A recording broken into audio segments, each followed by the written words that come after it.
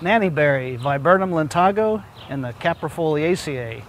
We think of viburnums typically as shrubs, but this viburnum gets to be a fairly good-sized small tree, up to about 20 to 25 feet high. It's actually one of the more beautiful native viburnums in the eastern United States.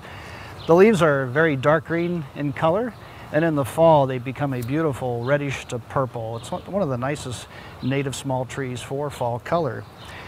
The flowers are not showing right now, but in May they produce a fairly large white cluster of flowers. It's a very bright white, and that cluster of flowers turns into a cluster of fruits that are the reason for the name nannyberry, and those fruits become very dark purple, and they're quite ornamental as well because the stalk of the fruits is very bright reddish purple.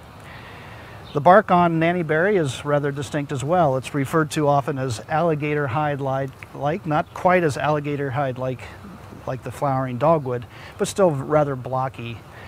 It's often a multiple stem small tree, or it can be a shrub, and it is fairly common in the northeastern United States. It does tolerate a fair range of conditions, including a fairly dry soil. The nannyberry, Viburnum lentago, and the Caprifoliaceae.